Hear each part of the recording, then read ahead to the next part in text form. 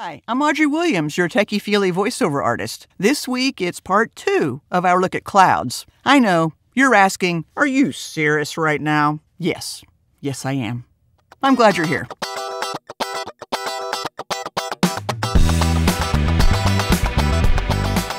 As I mentioned in the first cloud episode, cloud types are organized by where they are in the sky, low, high, or medium. This was first done in 1802 with 3 forms of clouds established on appearance and characteristics of formation: cirriform, cumuliform, and stratiform. And then these were further divided into upper and lower types, depending on altitude. Let's look at those wispy clouds high in the atmosphere. They're called cirrus. Cirrus clouds usually look like feathery streaks or patches and are typically made of ice crystals because they are 6,000 to 43,000 feet above the Earth's surface. Having a blue sky and some cirrus clouds means you're having some really great weather. Fun fact, there were even cirrus clouds photographed on Neptune.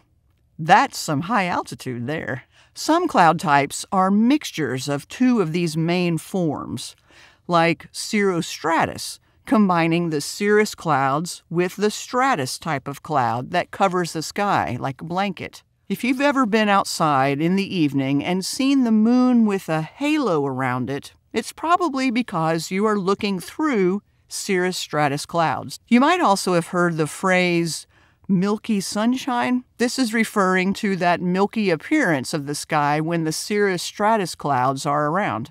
Okay, let's go from those super high altitude clouds and come back down to Earth. Well, at least closer, like less than 7,000 feet above us. Another stratus cloud is the nimbostratus. These are the dark clouds that sit low in the sky, and they can have a ragged-looking base and cover the entire sky so you never see an edge or an end to the cloud in any direction. Nimbostratus clouds are often the sign of an approaching warm or occluded front. When nimbostratus clouds are around, it typically means you're in for continuous moderate precipitation, rain or snow. You know, that all-day kind of steady rain that some people love. I'm not one of them, so I guess I'll look for a different kind of cloud. So that's some of the highs and lows around clouds and how they affect our weather and what we see when we go outside and look up. Happy cloud watching, and remember, the sky is not the limit. See you next time.